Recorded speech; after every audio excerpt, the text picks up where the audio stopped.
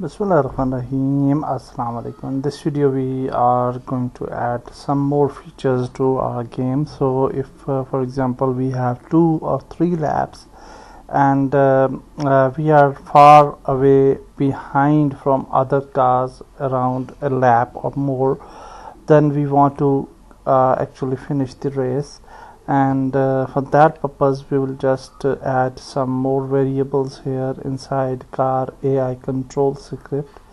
And I have added this private boot race completed equal to false variable, and also I have created AI black, AI blue, AI red and AI yellow bool variables.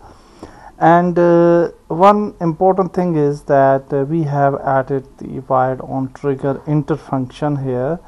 So here you can see wired on trigger enter function, and we are saying that if we have AI black car, then we want to stop driving, and if blue car is just collide with the and finish line, then it should stop driving.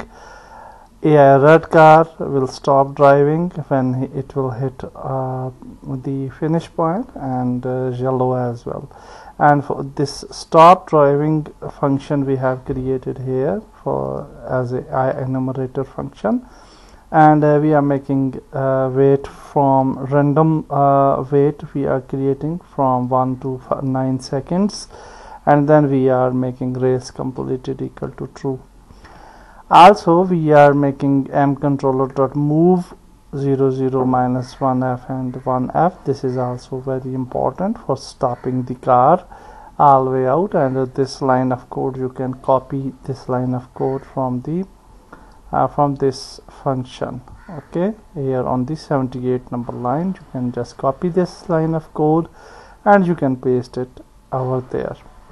One more important thing is fading out the audios for the car. So we can go to car audio script, and inside this script we will just copy the this line of code, actually this one, okay, from on line number 98 you can copy this line of code, and then here on the line number 182 where we have this dropper levels, and after this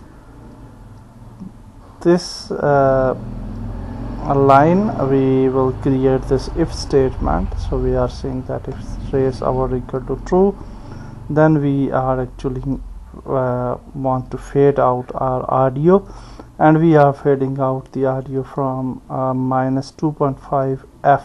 So it will be fade out and then it will be stopped totally. So this is important. So this is for audio. So now if we play the game, then what will happen, that our car will be stopped, but before that we will actually assign some tags to these cars. So here as you can see that we are using the some tags here. So I will just recheck. So you can see AI black, AI blue, etc. So here we will do that we will create some tags here. So we will just say AI black, AI black, then we will create AI blue, then we will create AI red, and then we will do AI yellow.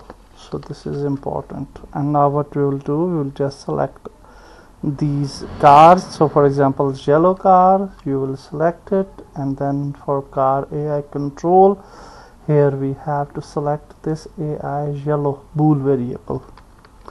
So this is important. And also for this car we will just change the tag to AI yellow.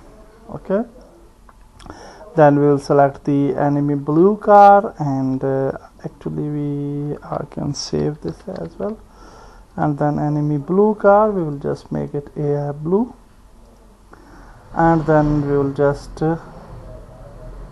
Inside the AI controller, we will select AI blue, save it. Similarly for the red car, we will just select the AI red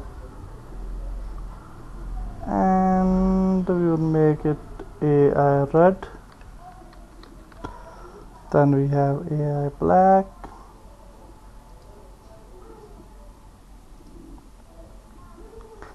and we'll select AI black as well. So that's nice. So now it should work within the game. So that's it for this video. In next video we'll move further. Goodbye.